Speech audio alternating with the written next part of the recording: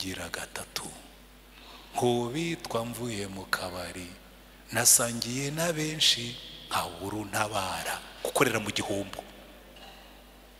Iyo nigira mu kabari mbona benshi baza bandamutsa ariko nataha nkabura umperekeza igihombo. Bagusanganira uza ntawe uguherekeza utashye. Nyamara mushatse mwabyumva. Ubwo ntacyo mwumvamo.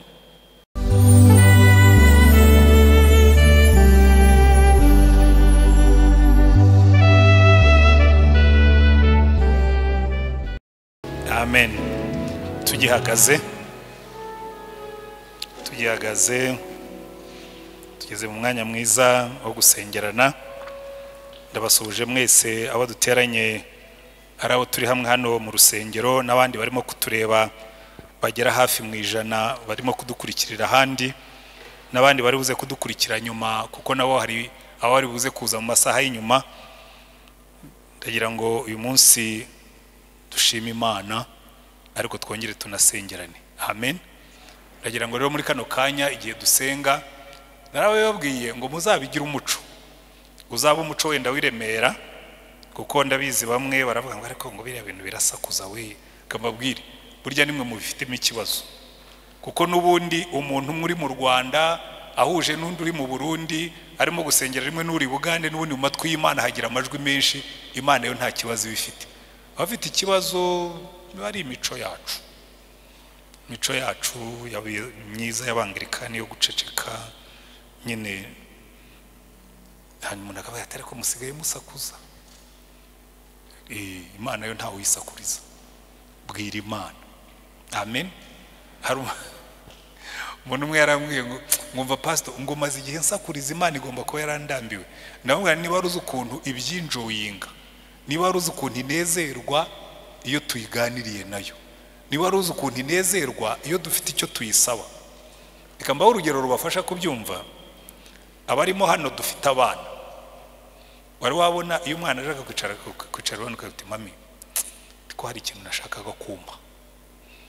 Iyo kiri mu byo ushobora gutanga cyangwa yewe ndi umupapa nyine ubwaraza ati dadi ati hari ibintu ndimo gukora nk'uyu munsi nza ku rusengero muhungu wanjye muto yambwiye ati dadi ati ibintu ndimo ndashaka kunshiriramo imiyaga.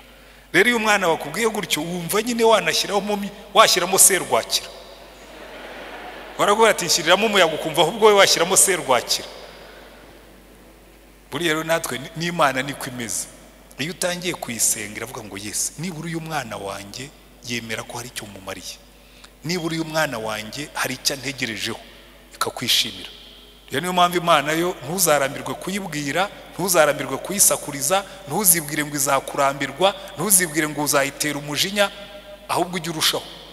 Ubu utumva rero Imana nkubwire ndakuba hafi, unsubiza utansubiza ariko ndakuba hafi kandi ndakomeza nsakuza. Ntabwo tujya dusakuriza Imana burya iranezerwa. Iyo yumvise tuzamuye amajwi irishima. Zamura ijwi ryawe dushime Imana dusenge. Ariko reka mbere iki kintu muanza gukora. Buriya ndagira ngo ubanze utekereze Yesu ari hano.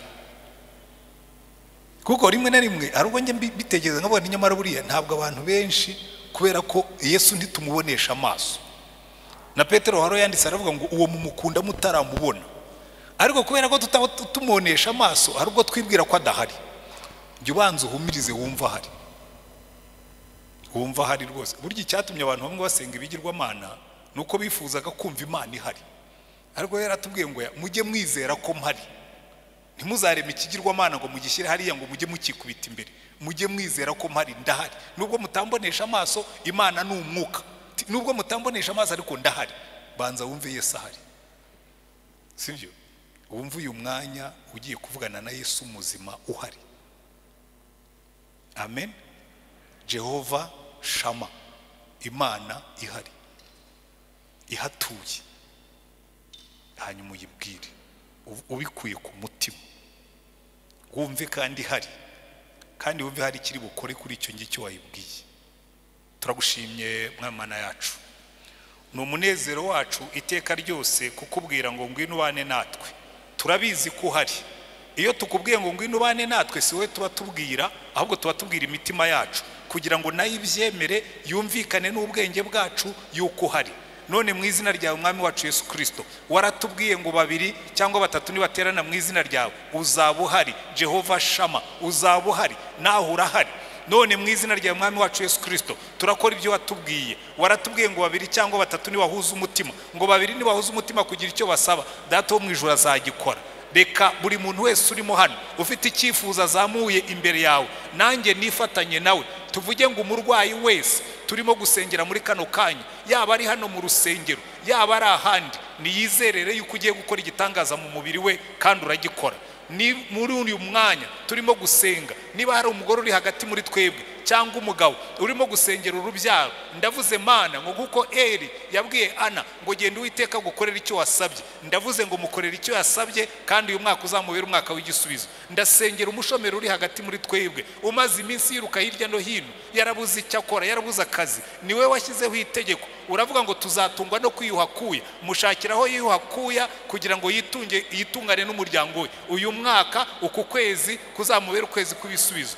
Kandi turasengera umuntu wese waje hano afite n'ibindi bimuremereye, bimunaniye, bimunanije, bimugoye, bimwihebesheje, uyu munsi urambura ikiganza cyawe. Mwami Yesu, waratubwiye ngo abarushye n'abaremerewe ngo bajye baza bagusange, uzabaruhura. Ruhura uwo muntu, imbaraga zawe zikora umurimo hagati muri twebwe. Kandi mu izina ryawe Mwami wacu Yesu Kristo, waratubwiye ngo ijambo ryawe ntirizagenda ubusa, ngo ririmanuka ngo rizamera nk'imvura imeze imyaka.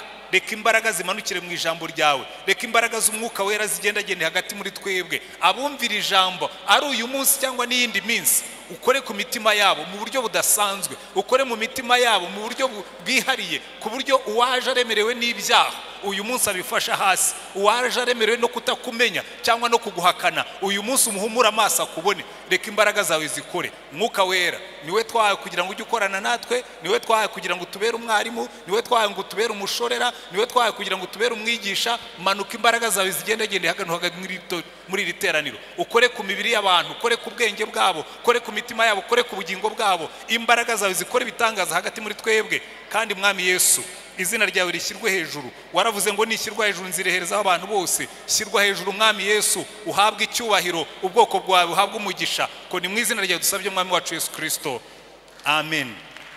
Amen. Ushobora kwicara noneho. Mwiriwe mwese. Turakomeje mu nyigisho zacu zo muri iyi minsi. Murabizi ko turacyari mu gihe cya Pasika, turimo turiga inyigisho twise mu ntambwe z'umwami wazutse. Mu ntambwe z'umwami wazutse. Ariko uyu munsi kuko inyigisho turimo kwiga nizitufasha kureba ngo ariko ubwo Yesu yari amaze kuzuka yakoze iki. Kuko murabizi yamaze iminsi 40 akigendagenda hano ku isi atarasubira mu ijuru, ariko ntagaragara cyane.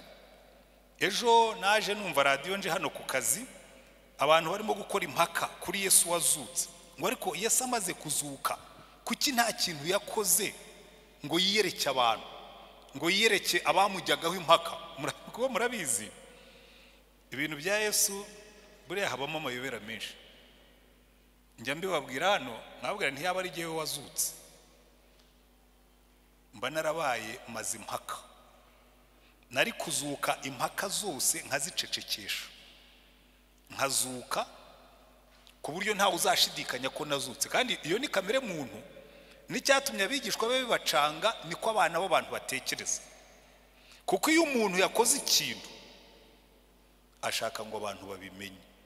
Iyo wakoze ikintu cy'indashyikirwa ntihagire ubivuga, ntihagire ubitangarira, gitakaza agaciro. Mwarabibonye? Ushobora kugura imodoka nziza, iyo nta muntu ubonye kugenda mu modoka nziza ngo babivuge, itakaza agaciro. Ushobora kugura umwenda mwiza ukawambara, iyo nta muntu ukubwiye ngo ari ku ikanzu yawe ni nziza, itakaza agaciro, umunezero wawe uragabanuka. Umudamu ashobora kujya muri salo cyangwa umukobwa, kuko nibo bajya muri salo, twebwe tugiye turaharatura hagasigara umutwe umeze nk'uw'inkongoro. Ubu nibyo bigezweho, kereka abasaza nkatwe. Icyo gihe ntabwo bakeneye ko bamubwira ngo umutwe wawe ni mwiza, kuko nyine nta n'ikiba kiriho. Ariko umuntu aba yashokoje neza yabifasheho umwanya atabona umuntu umubwira ngo ariko kabisa ngo iyi coiffure irakubereye, akumva yataye agaciro. Kuko niko kamere y'umuntu iteye, twifuza ko yakoze ikintu cy'indashyikirwa abandi bakibona. Kubona rero Yesu azuka, impamvu abantu bakimujyaho impaka, nk'abo basore b'abakomantateri kuri radio, impamvu bakimujyaho impaka bibaza ngo ariko bishoboka bite ko umuntu azuka, kuko ni ikintu kidasanzwe. Urabona Edouard we nta nubwo yapfuye, yararwaye araremba, ariko iminota yadutwaye ashima Imana. Tekereza Yesu we yarapfuye ajya ikuzimu, bamekinga shwa, mbese barabyizera neza ko yapfuye. Barabanza Pilato aravuga ngo nimumanze mundebere ko yapfuye, mubavuna amaguru kugira ngo batazanibeshya bakazuka bakaducika. Bageze kuri Yesu baravuga ati we yapfuye twamurangije. Umuzerega aravuga toya bosi, kugira ngo yemere ko yapfuye reka mbere uko tubigerageza, reka mutere icumu mu mutima, kuko niyo haba hari n'ubuzima buke bwamusigayemo, ndatera icumu mu mutima n'akari gasigayemo kavemo, atera icumu n'amaraso yarasigayemo na yaramaze guhinduka amazi bisohokera rimwe. Baravuga ati kabisa guaranteed uyu we yapfuye mu muhambi. Baramuhambye, bamushyize mu mva, bashyizeho abasirikare b'Abaroma bafite n'inkota, bashobora no kubona reinforcement aramutse ateye amahane. Barangije abayuda baragenda babwira Pilato bati uriya mugabo ni umufariseri ntabwo wamushobora, akiriho yaratubwiye ngo ku munsi wa gatatu azazuka, none turagusaba ibintu bibiri, genda ushake super glue ishobora gufatanya ibyuma cyangwa ifatanya amabuye. Yo sinzi uko yari ikoze, ngira ngo yari sima ya hydrofuge. Baragiye barahoma imva, barayihoma neza ku buryo no barangira bati mushyireho n'abasirikare baharinde ku buryo tubasiri uko abigishwa be bataza kumwiba. Baraharinze, ku munsi wa gatatu arabacika. Ntiyanabacika nibura ngo akureho ibuye, oya, we yinyuriye mu rukuta rw'imva, ko yari urutare, yinyurira mu rukuta rw'imva arigendera, basigara barinze ubusa. Hanyuma bigeze aho marayika ngo arazahirika igitare, abasirikare bahari bagwa igihumura, ariko barebyemo baramubura. Ko n'abamarayika ntibahise bagenda, baravuga ati ibi turabisobanura ngo iki ko yaducitse. Ngo abatambyi bakuru baravuga ati rero uburyo bwiza muze kubeshya yuko abigishwa be baje bakamwiba, ubundi mu Baroma kuvuga iryo jambo yari impamvu yo gupfa. Muribuka barinze Petero mu gice cya 12 bari 16, bamwe barindiye hano, abandi barindiye hariya, abandi barindiye ngo ataza kubacamo. Bose baratubwira ngo Herode yashatse Petero aramubura, bose 16 barapfuye. Muze gusoma Bibiliya zanyu muraza kubibona ko nicyo gihano umusirikare wo mu Roma watakazaga umunyururu yarapfaga. None tekereza ahantu bagiye ngo barababwiye bati mugende ntacyo muri bube, twe turatanga ruswa tubwire abakuru banyu ko yararanjoma yacu nabo ko twakojejwe isoni. Murimo murankurikira neza. Ikintu rero cyatumaga bigishwa ba Yesu bagira ikibazo, kinatuma nuno munsi abantu bagifite ikibazo kuri Yesu wazutse, nuko atakoze nk'abantu. Kuko ubundi abantu sinjya mbibabwira hano ariko ntimubizi, ntibabwira ngo ikizabereka ko Yesu yari Imana nuko yamaze kuzuka ntakora ibyo nari gukora. Iyaba ari jewe, harabajya banyibeshyaho ngo nca bugufi jewe, nuko ntacyo mba nagezeho. Zareke ningura ikimodoka kinini, uwo munsi nzafata tuwa nyure hano ngende ngeri Nyagatare aho banzi hose, kuko agace k'iburasirazuba niho iwacu, mbanze nyureyo nyine bavuge bati sikwa muzehe yiyakije. Kuko iyo ni kamere muntu ishaka ngo abantu bayibone, ishaka ngo wempressinga abantu, mbese ubiceho, bagutangarire cyangwa ubiceho, kuko byombi biratandukanye. Hari igihe ubikora kugira ngo ubiceho, ubereke yuko utari nkabo, ugakora ikintu kida. Umugabo umwe ni inkuru nasomye ahantu ngo akiri umusore yakundanye n'umukobwa akiri saa kintu, umukobwa aramureba aragaragase we shasa kintu ko kabisa uri sumbukuruza cyane. Arongorwa n'undi muhungu wari umurushijeho kashi nkeya, ni nk'umukobwa wakundana n'umuhungu utarize, hanyuma agahura n'ufite diplome akamumutwara. Wa wundi utarize rero akagenda agakora business kashi zigatemba kabisa, akiyatsa. Noneho kashi zimaze kugwira, akabaza aho uwo mugabo n'uwo mugore batuye, mbese nk'uko umuntu yaba atuye nk'iwacu mu Rukiri, hanyuma wowe ukaba warimutse ukagenda ukubaka inzu nziza hirya nka za Kagugu za Nyarutarama, ariko wajya ujya ku kazi mu mujyi ukajya winyuza mu Rukiri. Ufata imodoka yawe ukanyura mu Rukiri buri gitondo, akajya anyura mu Rukiri muri ya karitsiye wa mukobwa wa mugore atuyemo na wa mugabo usigaye aciriritse ugereranije na wa wundi yabenze, akajya hanyura nyine agenda buhoro kugira ngo amwibutse ngo dore icyo wahombye cya gihe wanyangaga. Amara umwaka wose akora ibyo ngibyo, ni inkuru nasomye hano. Amara umwaka wose akora ibyo ngibyo, bukeye arimo kuganira n'abantu baziranye bamuzi bazi n'uwo mugore, ahubwo atari gushaka kwa kana kabara cyatuye mu Rukiri. Nawe baramwetereka da yagiye hirya iriya za Muyumbu. Amaze umwaka aca muri karitsiye azi ko agiye gukoza isoni umukobwa wamubenze utanahatuye, arimo guta igihe. Murabizi rero ibyo bintu abantu bakunda kubikora ngo ndamunyuraho mwiceho yumva igihombo yiteje. Birya no guta umwanya. Ibyo rwose Yesu ntabwo yigeze abijyamo ngo ajye kwereka Pilato na Kayafa ko bataye igihe, ajye kwereka abantu b'i Yerusalemu ko yazutse. Mu by'Imana yamutumye ntabwo hari harimo kwica ku bantu. Mu by'Imana yari yaramutumye gukora ntabwo hari harimo guta umwanya agerageza kwerekana imbaraga.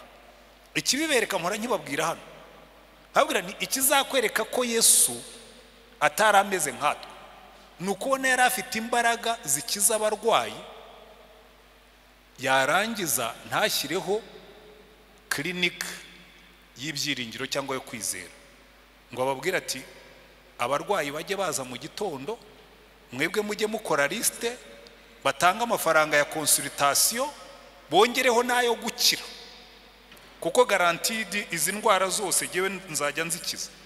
Basiga amafaranga nzajya nsome amazina gusa, mvuge ijambo rimwe bose babe barakiza. Kumva Yesu yari afite ubushobozi bwo gukora ibyo ngibyo ntabikore, akaza akabaho ngaho akajya agenda n'amaguru, nta farasi afite, nta ndogoba afite, nta kindi kintu, akemera akabaho nk'umukene kandi afite ubushobozi bwo gukorera mu mafaranga. Nicyo kikwereka ko yaratandukanye natwe. Ikindi kizakwereka ko yaratandukanye natwe ni ukubona umuntu wari ufite ubushobozi bwo gutubura imigati, afite ubushobozi bwo gutubura imigati, hanyuma akabyihorera, ntakore buranjori y'ibitangaza ngo ajye avuga ijambo rimwe gusa imigati yitubure bagurisha abona amafaranga yo gukora umurimo. Ubwo se yaba nk'umupastori w'uno munsi ufite izo mbaraga ntitwabikora. Jeyo ndebye ukuntu abantu baza ngo uzanyoherereza amafaranga ngo nzaze kugusengera. Muzi ko ibyo bajya babikora, uzanyoherereza amafaranga yo gusigira madamu na tike yo kunzana nayo kwitwaza mu mufuka ngo nk'ibihumbi 150 hanyuma nze kugusengera. Ntabwo Yesu yigeze abikora, ariko twebwe uno munsi abantu barabikora. Ntabwo se murabibona abantu Imana yahaye imbaraga agashyiraho na tarifu kugira ngo ubonene na pastori ni ibihumbi consultation fee ibihumbi 30 kugira ngo ngusengere ibihumbi 100. Ntabwo Yesu yari ameze gutyo. Niyo mpamvu babwira ngo icyatangazaga bigishwa be, muranabizi bigeze kubimubaza mu byakozwe n'intumwa igice cya mbere. Baramubaje ngo ariko iki nicyo gihe ugiye kuzana ubwami muri Isirayeli, tube tudodesha amakoti, twitegura intebe zigiye gushyushywa. Aravuga ati ariko jewe mbona imitekerereze yanyu itajyanye n'iyanjye, kuko bo bumvaga ko Yesu wazutse agomba gukora ibintu bibungura. Yesu wazutse agomba gukora ibintu bibahesha agaciro. Akaza nyine bamushagara bamugenda inyuma, abantu bakavuga ati uzi ko bari abahungu batataye umwanya, bariteganirije tu, bagendanye n'umuntu uzuka agapfumura imva ntasigemo n'imyenge akisohokera akagenda. Buriya ntabwo muzi ikintu Yesu yabahombeje, ishema bari gukuramo. Ariko Yesu akavuga ngo ntabwo ubwami bw'Imana buzubakwa no kwimpressiona abantu no kubicaho. Ibyo ntabwo ari ibya Yesu, ibyo ni ibyacu. We yarazutse yikomereza umurimo wamuzanye. Buriya nibyo nabwiraga Edouard, buriya hari igihe Imana ikongerera iminsi yo kubaho ukiterera hejuru, kandi ni byiza kuko ikongerera umunsi wo kubaho. Ariko burya bikubitsemo umwenda ukomeye wo kuvuga ngo ariko se iyi minsi Imana inyongereye kubaho ngiye kuyikoresha iki? Iyi minsi Imana inyongereye yo kubaho ngiye gusohoza iki? Kuko Yesu nicyo cyamuzanye. We yaravuga ati ibyo byose umurimo nagombaga gukora wanjyanye ku musaraba nawe urangije, ariko uyu murimo ntabwo uzaba urangiye ababigishwa banjye badasubiye mu muhamagaro wabo ngo barangize igikorwa naje gukora. Kubera ko murabibona neza muri Luka yabwiye abigishwa be, arababwira ngo ahera kuri Mose n'abahanuzi, abereka ko ibyanditswe byera byose ari we byavugaga, ngo arangije arababwira ngo ubu rero igice cya mbere nakirangije, isi nayicunguye, ariko bagomba kumenya yuko nta rindi zina agakiza kabonerwamo uretse irya Yesu, kandi Yesu wazutse, kandi rimwe bagabo b'ibyo. Icyo rero yakoze mu minsi 40 amaze kuzuka ntabwo ari ukujya kwemeza abantu. Icyo yakoze mu minsi 40 amaze kuzuka ntabwo ari ukujya kwica ku banzi be. Oya, nicyo kugarura abigishwa be ku murongo kugira ngo bashobore gukora wa murimo bagombaga gusohoza, kandi uno munsi niwo tugikomeza gukora. Haleluya. Hari igihe Apotre Gitwaza yigeze kwigisha inyigisho, aravuga ngo turimo turandika igitabo cy'ibyakozwe n'intumwa, ngo turagikomeje. Abantu baramwanja, mwata ariko uyu mugabo arigereranya, ubwo hariko igitabo cy'ibyakozwe n'intumwa kiriya cya ba Petero na ba Paulo cyararangiye, ariko umurimo w'abigishwa ba Yesu ntabwo warangiye, turacyandika ibindi bitabo. Niyo mpamvu mu ijuru bazabumbura ibitabo by'imirimo, basoma ibyo ba Paulo bakoze n'ibyo ba Petero bakoze, bikeya byanditse mu gitabo cy'ibyakozwe n'intumwa, ariko basome n'ibyo babakurikiyeho nabo bakoze, buri muntu wese ahemberwe ibyo yakoze. Haleluya. Icyo ni ikintu tugomba kumva. Ubu natwe turacyakomeza mu murongo w'ibyo Yesu, natwe aracyaza kuduhagurutsa ngo adusubize mu nzira kugira ngo dukomeze gukora ibyo ba Petero basize, kuko ba Petero bakoze mu gihe cyabo, ariko igihe cyacu nitwe tugomba kugikoramo. Amen. Ibyo Yesu yakoraga rero akimara kuzuka n'uno munsi nibyo arimo gukora.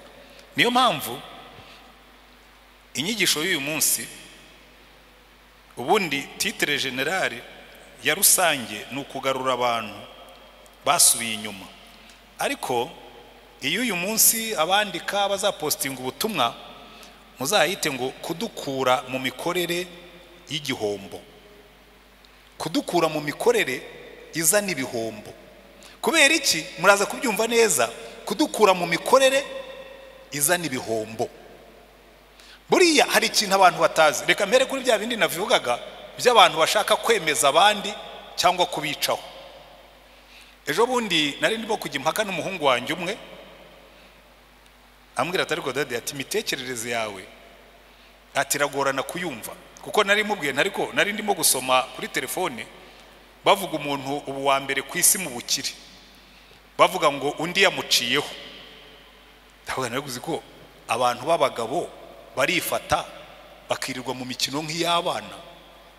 Ubu niba uyu muntu ari we mukire wa mbere ku isi, undi akaba ari uwa kabiri, bimwungura iki cyangwa bimuhombye iki iyo uyu nguyu abaye uwa mbere cyangwa akaba uwa kabiri cyangwa akaba uwa gatatu? Ku buryo bagomba kubyandika ukabona byahindutse impaka ndende, ukabona impaka ziki. Ariko mu mitekerereze y'abantu dukunda kwigereranya, tukajya mu bintu by'imbura mumaro. Ngiye mbabwiza ukuri, ntabwo mbona itandukaniro hagati y'umukire wa mbere ku isi n'uwa kabiri n'uwa gatatu n'uwa kane n'uwa gatanu n'uwa gatandatu bimwungura iki iyo ibinyamakuru bimwanditse ngo uyu niwe ufite amafaranga menshi kuruta abandi, ngo uyu niwe ufite aya kabiri, ngo uyu niwe ufite aya gatatu, yungukamo iki? Ntacyo mbona agiye. Hari igihe abantu bicara bagakina imikino nk'iy'abana, umwana yicarana n'undi akamubwira ngo uciye kuri uyu musitari ngo nakumena umutwe, undi agafata inkoni wa musitari akawurenga imitwe ikameneka. Wese ubundi uriya musitari wawurengaga ugiye kusarura iki? Wamenekaga umutwe ugiye kwemeza iki? Arashaka kwereka abantu yuko ngo yandengeye umusitari, arenze umusitari uramukubita umumena umutwe kugira ngo wunguke iki? Ariko ibyo ngibyo tubyita imikino y'abana. Umwana akicara akavuga ati papa wanjye arusha papa wawe imbaraga. Ese ko papa wawe na papa wanjye batenda kurwana, kuba murusha imbaraga birakungura iki? Ariko ntabwo mujya mwumva abantu babivuga. Ariko ukabona natwe abantu b'abagabo, umuntu aricaye, hari umugabo wo mu Nigeria yanditse igitabo kivuga ngo my Mercedes is bigger than yours, ngo Mercedes yanjye ngo iruti yawe ubunini. Ibi ni ya mikino y'abana ibigarutse mu bantu bakuru.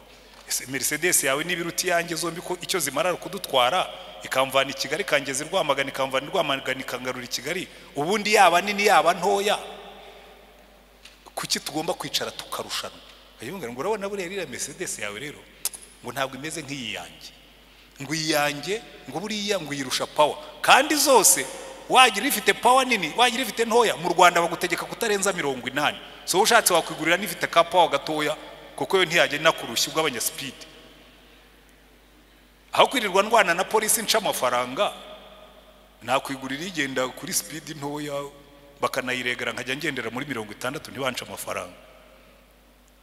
Ariko usanga abantu bagwira ngo iyi modoka yanjye ngo engine yayiruti yawe fine, hanyuma ze yakavamo iki? Ko nubundi tuzagenda amategeko y'umuhanda twese aturi mitake. Murimo murumva icyo ndimo kubabwira?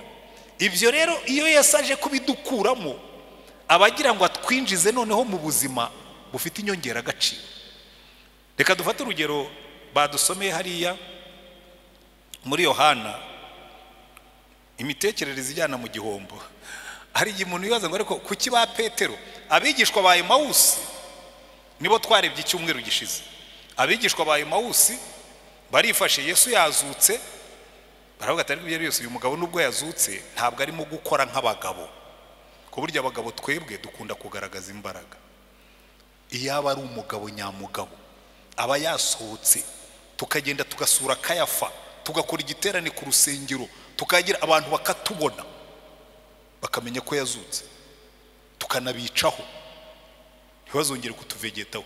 Azutse aza agenda yihishe, sinavuga ngo yarihishaga, ahubwo yaje agenda nijoro akajya aca mu bikuta, akaza akabasanga mu byumba bikingiranye, ntanababwira ati nimusohoke tujye gukora ku matama b'Abayuda. Aba Emawusi yabakurikiye bagenda nijoro, kubera ko abantu benshi buryo iyo bagenda bareba hasi bagenda nijoro, iyo wakozwe n'isoni ugenda nijoro. Basubiye iwabo Emawusi bagenda nijoro ngo abantu batababona ngo bagweretse sisha wa mugabo mwari mwakurikiye. Wesha twarababwiraga mukurikira uriya mugabo, twababwira ngo uriya mugabo ntacyo azabagezaho, none bagarutse bububa nijoro, nabo bakurikiye nijoro, nibura ntiyategereza amango ngo bavane mu isoni. Erega buriya nicyo kibazo tugira. Iyo Yesu aba yarakoze ibintu bihambaye, nyuma yo kuzuka uwakiriye Yesu agahita abona imodoka, uwakiriye Yesu agahita abona inzu, abo bantu bose baba baramuyobotse. Baravuga ngo ya sinshaka kugura urukundo rwanyu, mu nkunde ntacyo mfite, hanyuma ibindi bizabasangemo. Noneho ba Petero nabo ahandi aho twasomye uyu munsi nibo twigaho inzira zisubiza abantu mu bihombo. Petero nawe arareba na bagenzi be, ariko bari abantu bari hamwe na Petero bo mu bibuke, abagabo nyabagabo, baratubwira ngo Simoni Petero, muramwibuka Simoni Petero, uyu yari umugabo nyamugabo ugira ijambo, igihe gikwiriye n'ikidakwiriye Petero yaravugaga, kandi byaba ngombwa agafata n'inkota agatema amatwi. Petero yari umugabo nyine ushaka kugaragaza yuko he is a man of action, mugabo ukora. Ko burya abagabo benshi nicyo bagenda wenda ko ati twebwe turi abagabo turakora. Ariko Petero ari hamwe nande na Toma witwa Didumu. Murabizi Toma uriya grand frère, jamwira abantu buriya Toma ni grand frère wanjye. Ko Toma we yafataga ibifatika, utabwira Toma ibidafatika ibyo ntibijyana na Toma. Baramubye by'amashyengo mu bivemo. Jewe natamba ibimenyetso bifatika ngo azane urubavu nshyiremo ikiganza hahandi bateye icumu, anyereke n'ibiganza bateyemo imisumari. Ibyo kumbwira ngo yazutse I don't believe, sindi bubyemere. Umugabo nyine ko bagabo bakunda ibintu bifatika, ibintu by'amarangamutima. Niyo mpamvu buryo uzabona ntabwo uzabona abagabo benshi mu masengesho. Nubona abagabo basenze mpaye challenge aba Fathers Union, cyakora abana batangiye hari akantu nabonye nuko covid yabijemo, bari batangiye guhiga abagore. Abagabo nibo bari basigaye barara amasengesho hano, nayoze biremera muzitege kazahava. Abagabo nibo basigaye barara amasengesho, Fathers isigaye ifite amasengesho, mwitegura kazaviremera. Kuko ubundi abagabo iyo babwiye ngo tugiye gusenga, ngo turiyiriza dusenga, barakubwira ngo ya twe tugiye guhahira ingo zacu, nta mwanya dufite wo guta. Abagabo bashaka ibintu bifatika, barumuna batoma. Twe dushaka ibintu by'ingufu, dushaka ibintu duterura, dushaka ibintu tumara gukora bakadukomera amashyi bakavuga ngo hano haciye abagabo. Habya ibintu by'amasantima by'abagore byo kugenda bikarira bikaoya, byo si by'abagabo. Urumva uwo ni Petero na Toma na Natanayeli. Undi mugabo babwiye Natanayeli baramuga ati twabonye Mesiya, aravuga ati Mesiya yavuye he? Ati ni Yesu w'i Nazareti. Batumva hari abantu bamwe ntajya ngendana nabo. I Nazareti hari ikintu muzi cyavuyeyo. Umuntu yavukiye hirya za Kirehe, undi ngo n'uwizinga njwiri ngo Natanayeli nyine nawe yarafite logique y'abagabo. Noneho umva bandi biyongeraho rero na bene Zebedayo. Murabazi bene Zebedayo, abana b'inkuba, Yohana na Yakobo mwene bene Zebedayo, bari yabo rwose bari indi kategori. Baricaye Petero aravuga ati mva rero shambabwire ibyo uyu mugabo byanyobeye. Ntimwibuka ko ubushize twamubaje niba ari cyo gihe cyo kuzana ubwami bwa Isirayeli ntagire icyo atubwira. Amaze kutubonekera ubu n'ubugira kabiri, ariko nta cyarimo kuduha dukora. Turashaka gukora, something has to be done. Tugomba kugira icyo dukora. Uriya nushaka ko abagabo bahaguruka ujye ubaha ikintu kiremereye. Mwabonye ukuntu urusengero rwihuse, iyo abagabo babwiye uti tugiye kubaka urusengero rwa miliyoni 400 bumva bari bavuga ati kabisa noneho iki ni igikorwa cy'abagabo. Ahubwo narabahemukiye, nabahaye gukora parking. Umukuru w'abagabo arambaza ati mukeneye nk'amafaranga ngahe? Mubwira make. Umwana aramubwiye menshi. Ubu igikorwa kiba kirimo gukomeza, ubwo nkavuga ni mushyiremo naho ibyumba byo hasi twari kuba tubirangije. Kuko abagabo batangira guhaguruka iyo babwiye ngo hano hari urugamba. Iyo nta rugamba ruhari abagabo bumva urimo kubatera umwanya. Iyo babwiye ngo muze twicara imbere y'Imana dusenge ngo twumve iby'Imana ivuga, bariko baratoya twebwe tuvugisha amaboko tugasubirisha ibirenge. Bwira abagabo bahaguruke bagende. Petero arabwira abandi tuvare mbere igihe tumaze twicaye kirahagije, giwe nsubiye kuroba. Natanayeli ati nanjye ndi hamwe nawe. Toma Didumu ati nanjye ntunsiga. Yohana nayo na Yakobo bene Zebedayo ati natwe turi kumwe. Basubiye mu byo Yesu yababujije, basubiye kuroba. Kandi Yesu yarabahamagaye arabasobanurira neza, arababwira ati by'inshundura mu bisige n'amato muyasige n'inyanja muyibagirwe, mwebwe muzaba warubyi b'abantu. Basubiye inyuma kuko ibya Yesu byabacanze. Hari benshi mumeze nkabo bya Yesu byaragucanze, urabona atarimo gukora ibintu by'ingufu. Wisubirira mu by'isi, wisubirira mu byo umenyereye, wisubirira mu byo abandi barimo basubiyeyo. Ariko reka mbere ikintu gikomeye cyane, Yesu arabihorera basubirayo. Araza yicara ku nyanja. Buryo Yesu ashaka kutwigisha rero, arakureka ukabanza ukigeragereza, ukabanza ukirwariza, inshuti z'abantu zikaba imbura mumaro, kashi zawe zigira icyo zibyara, ubwenge bwawe ntibugutabare, akakureka ukabanza ukirwariza, ntanagutereho amahane, kabati mu mureke abanze yirwarize nzamutabara. Baragiye barirwarije ijoro ryose. Umva uko batubwira ngo barara baroba, baramubwira ati natwe turajyana nawe. Barahaguruka bikira mu bwato, ariko bakesheje iryo joro ryose ntacyo bafashe. Uru ni urugendo rujyana mu gihombo. Ijoro ryose nta nubwo batubwira ngo bagejeje hagati babivamo. Buriya nta muntu ukora nabi nk'umuntu ukorera mu gihombo. Abize economics, abize economy, mu kinyarwanda sinzi uko nabyita, ariko ndabibasobanurira neza. Muzi ikintu bitwa the law of diminishing returns. Ni itegeko ryo gukora cyane kandi uhomba. Diminishing returns. Reka mbere cyuko bikora. Hari n'umuntu wabiririmbye neza ngo ufumbira cyane ukanguka rumbya. So wowe washyizemo imbaraga nyinshi ntihagira ikivamo. Diminishing returns. So imbaraga washyizemo ntizingana n'umusaruro wakuyemo. Buriya rero mu buzima iyo urimo kugenda uvuye mu byo Yesu yakubwiye, ukorera muri diminishing returns, ukorera mu gihombo. Reka mbahe ingero. Umugabo aricara akaza hano mu rusengero tukamusezeranya. Twamara kumusezeranya akagenda akabana n'umugore umwaka umwe. Noneho abandi bagabo mu bigare biri mu no mujyi by'imbura mumaro, uretse ko n'abagore mufite ibyanyu, uyu mujyi urimo ibigare by'imbura mumaro byinshi kandi birimo diminishing returns by'ibihombo. Hanyuma abagabo bakabwira ati rwose buri umuntu w'umugabo ko tubona n'umutungo utangiye kwiyongera, ntushobora kubona ko hano hanze hari ibiremwa bya Nyagasani kabisa biteye amabengeza. Asize umugore wo mu buto bwe, asize umugore basezeranye, agiye muri diminishing returns, agiye gukorera mu gihombo. Agahura rero nawe dusiye twita ngo ni ba Slay Queens ba Dalila bo mu kinyejana cya 21, bakamusereye ingatu.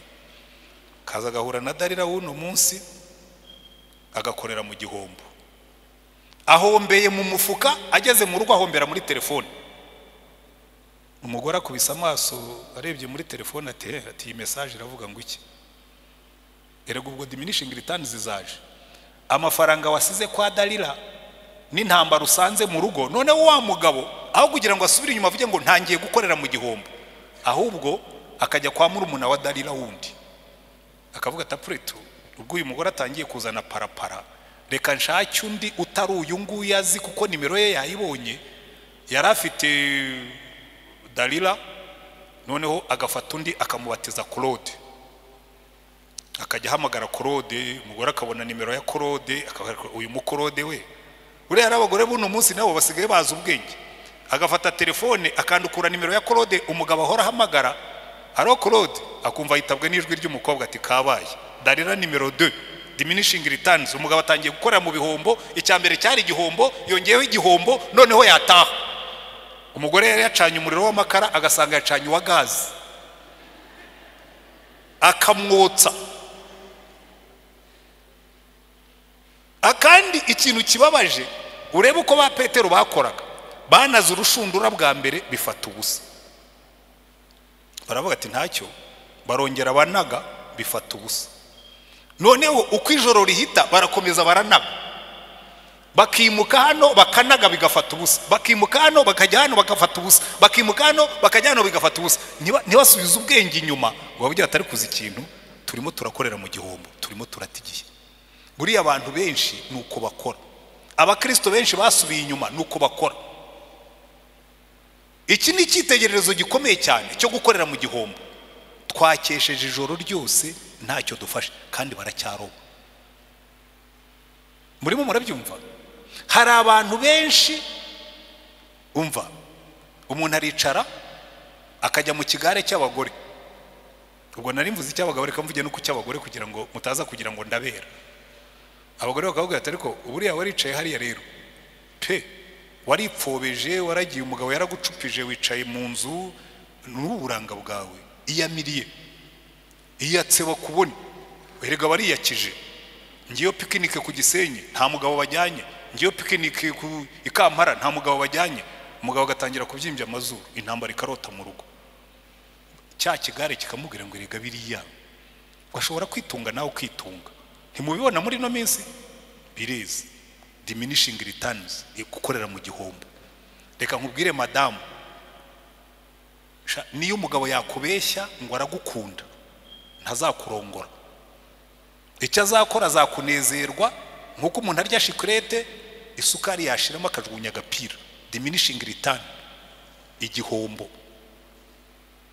ivyo ndabibabwira rwose ko uyu mujyi maze kuwubona ingero nk'igihumbi z'abantu bakorera mu bihombo kandi bari barigeze kugendana na Yesu wa munsi wazaga mu rusengero ukambara ivara umugabo akagutwikurura tukagufata ikiganza ngo bimbivuze mu izina ry'Imana data n'umwana n'umwuka wera wari urimo kugenda neza warahiriye yuko muzakundana mu byiza no mu bibi warahiye ko muzakundana mu burwayi no mu buzima warahiriye ko muzakundana mu bukire no mu bukene ariko uri muragenda muri diminishing returns umugabo yarahiriye umugore ko azamukunda karamata ko azamukuyakuya ariko ubu ngubu yahuye na badalira barimo baramusireyinga buri munsi baramwogosha halo ubwo nganiriye nabira niko basigaye bavuga muri no minsi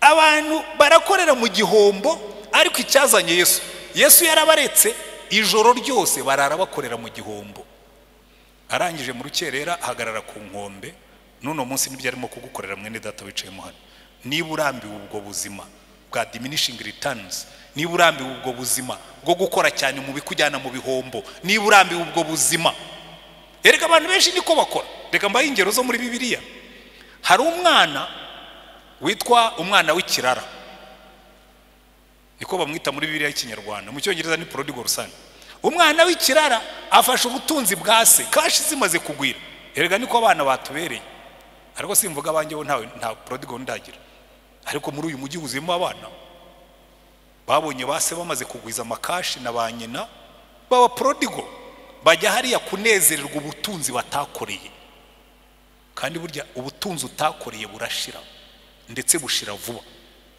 umwana aragenda agiye mu gihombo ngo arinezeza uyu munsi arabyina ejo arasengera ejo yaraheza ejo yaranyina nyirande ariko za kashi zirimo ziracikamo ikinogo ngo igihe kiragera kashi zirashira zimaze gushira mu gihugu hatera inzara ngo ashaka ba bandi bose yasengereye habura n'uwamuha njye mbibabwira hano ubwo n'ubuzima bwo hirya hariya hakurya y'umuhanda na hariya hepfo y'umuhanda na hariya hirya y'umuhanda na hano ku muhanda ubu n'ubugira gatatu nkubitwa mvuye mu kabari nasangiye na benshi nkabura ntabara gukorera mu gihombo iyo nigira mu kabari mbona benshi baza bandamutsa ariko nataha nkabura umperekeza igihombo bagusanganira uza ntawe uguherekeza utashye nyamara mushatse mwabyumva ubwo ntacyo mwumvamo nta n'urimo kwiyumvamo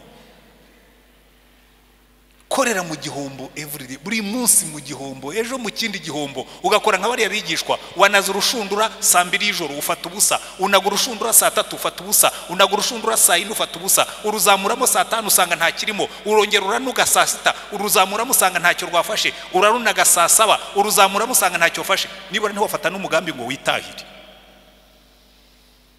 korera mu bihombo buri munsi ukwezi kugashira ukorera mu bihombo ukundi kukaza ukorera mu bihombo umwana w'ikirara icyo akora icyo yaturushije nako icyo yarushije bamwe igiye singirimo kuko nanjye nageze aho ngaho nisubiramo aravuga ati ariko iki ni igihombo nkoreramo ndatashye iwacu aho kuragira ingurube z'umuturage utanampemba nibura ngo ampe n'ibyo kurya ndajya kwa data nzaragira inka ze nibura ajya mpemba nk'umugaragu aho kugira ngo nicwe n'inzara nk'umutindi. Muzi inkuru badusomeye yo mu gitabo cya Yona, igihombo. Umukozi w'Imana Yona, Imana amubwira ngo Yona genda ujye Ninive ujye kuburira umurwa wawe. Atoya ngewe ndagitarushishe. Muri holiday ni nk'umuntu batuma Kirehe akajya muri Kivu Serena. Kuko Tarushishi hari ahantu muzasome Bibiliya muzasanga Tarushishi hari ahantu exotic, habayo na kashi, habayo ibiruhuko. Mbese aravuga atoya mva Mana ibyo kujya kuruhira Ninive ngewe ndagitarushishe. Imana iravuga iti sawa genda ugitarushishe. Ateje igihombo, abantu bafashe imizigo yabo bayijugunye mu mazi, icyo ni igihombo. Barangije nabo baramuterura mujugunya mu mazi, rega bwo n'imizigo yagendeyemo, icyo ni igihombo. Barangije Imana imwohereza mu nda y'ifi, icyo cyari igihombo kirengeje. Sinzi aho yamuguriye imyenda, uramutse usohotse mu nda y'ifi nibwira ko igomba ko yaramudodeshereje imyenda, sinzi aho yayikuye. Ajya Ninive ariko avuye mu gihombo. Abantu benshi bakorera muri iyo ritime y'ibihombo, batekereza imitekerezo bibajyana mu gihombo, bakora ibikorwa bibajyana mu bihombo, babaho imibereho ibajyana mu bihombo. Icyazanye Yesu agapfa akazuka ni ukugira ngo atuvane mu bihombo. Icyatumye ataza yiyamiriye atangara nuko si cyo cyamuzanye. Yaravuga ngo ya ibyo kuza guteza Kayafa igihombo ntabwo ari wo muhamagaro wanjye. Erega burya Yesu yajya kwa Kayafa, Kayafa yari kwicwa n'umutima, akaba ari nk'umwe muri twe wazutse. Kayafa yari gupfa iryo joro, atari Yesu umwishe. Uzi kubona umuntu wabambye ukanabwira abaturage bagashyiramo imbaraga ngo bamubambishe, hanyuma ukabona yazutse. Ni wa wundi nyine umukobwa yabenze akajya ajya kumwereka ko yakize kugira ngo amutere agahinda. Birego bose ntubona ngariya baravuga ngo disa kintu look back.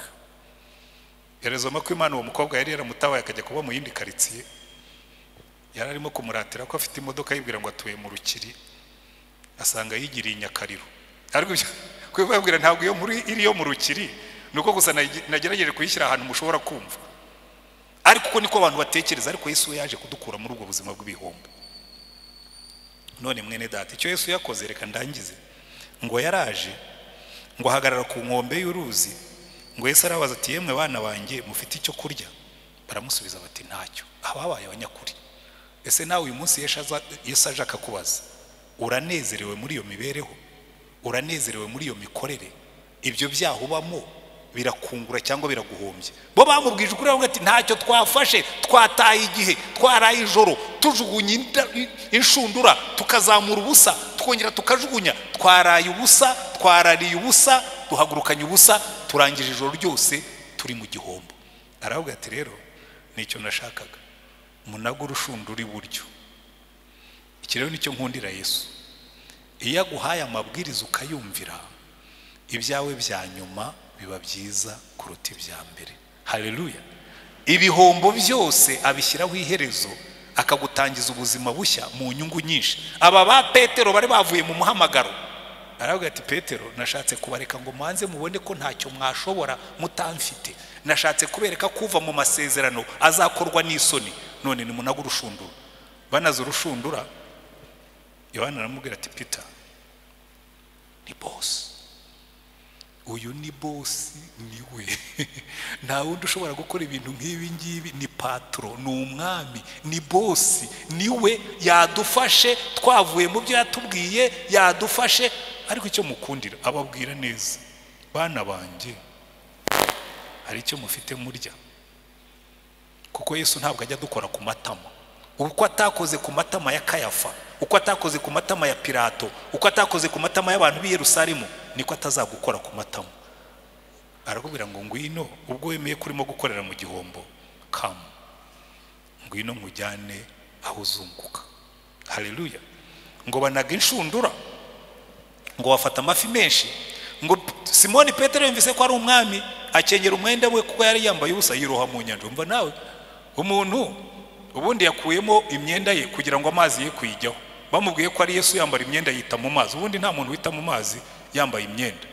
wenda yo kwikuramo akayambara mu mutwe, niko twajyaga tubigenza kera iwacu.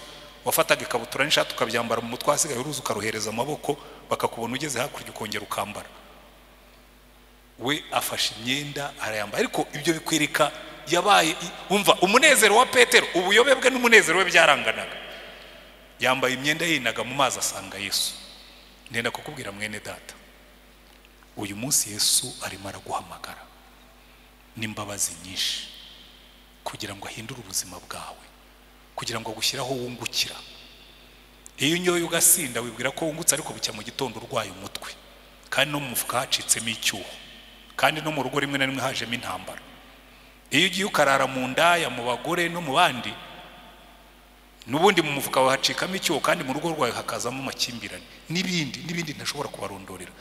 Bibiliya iratubwira ngo ibyaha bikoze isoni amahanga yose, ariko gukiranuka gushyira ishyanga hejuru. Imigani 14:34. Icyo nicyo Yesu yaje gukora. None niba wicayemo hano uyu munsi wumva Yesu arimo gukora ku mutima wawe, akakubwira ngo ariko ntabwo urambiwe gukorera mu gihombo, ntabwo urambiwe gutura mu mudugudu w'igihombo, ntabwo urambiwe gutura mu mudugudu w'irimbukiro, ntabwo urambiwe, ntabwo wari warambirwa. Yego hari ibigare by'abagabo bikubwira ngo ariko nta muntu w'umugabo utanywa inzoga, nta muntu w'umugabo utagira inshoreke, nta muntu w'umugore utagomba kugaragara, va muri icyo kigare kijya mu gihombo, ugendane na Yesu wazutse. Niba urimo hano wumvise Imana ivugana nawe, tugiye gusenga Imana.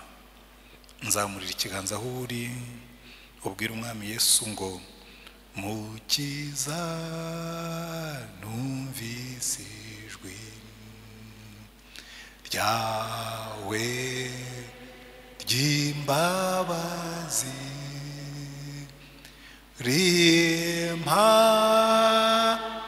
rimpamagara ngo nozwe n'amaraso yawe. Nditabye Yesu, ndaje Mukiza, amaraso wavuye anyoza ntunganye, dorukonje nihebye, ibyaha n'ibyinshi byose ndabikuzaniye, mwawo bingureho. Nditabye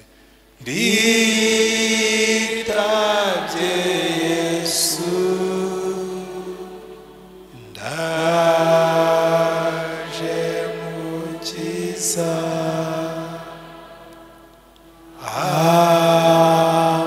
amaraso wavuye anyoza ntunganye. Zamura ikiganza aho uri, turagushimye Mwamana yacu. Ni inshuro nyinshi twagiye dusubira mu bintu biduhombya, tugakorera muri diminishing returns, tugashyira imbaraga nyinshi mu bintu kandi warabitubujije, bikadusenyera, bikaduhombya, bikaturakaza, bikadutesha umutwe, kugeza igihe twumva ijwi ryawe tukavuga ngo ibi mbivuyemo. Urebe ibiganza byose bizamutse imbere yawe, buri muntu wese azi icyo yavuganye nawe, buri muntu wese azi icyo wamubwiye. Ufate biriya biganza ubikomeze uko wagaruye ba Petero mu nzira, ubahamagaje ijwi ry'urukundo. Abari kuhamagara natwe twese tuve mu bitabyo tugirira umumaro, tuve mu biduhombya, niturangiza tugendane nawe. Fata ibi biganza byose uyobora ubwoko bwawe mu rwuri rwiza, uyobora ubwoko bwawe aho twungukira, uyobora ubwoko bwawe aho tubonera amahoro, uyobora ubwoko bwawe aho tubonera umunezero, uyobora ubwoko bwawe aho tubonera umugisha. Imbaraga zawe zimanukire guhindura imitekerereze yacu n'imyumvire yacu n'imikorere yacu, kugira ngo tugendane nawe kandi tukumvira. Ibyacu bya nyuma biza ari byiza kuruta ibya mbere, kuko iryo ni isezerano ryawe. Wumve gusenga tugusenze, ubane natwe, ukomeze utugirire neza, mu izina rya Umwami wacu Yesu Kristo. Amen. Amen. Amen.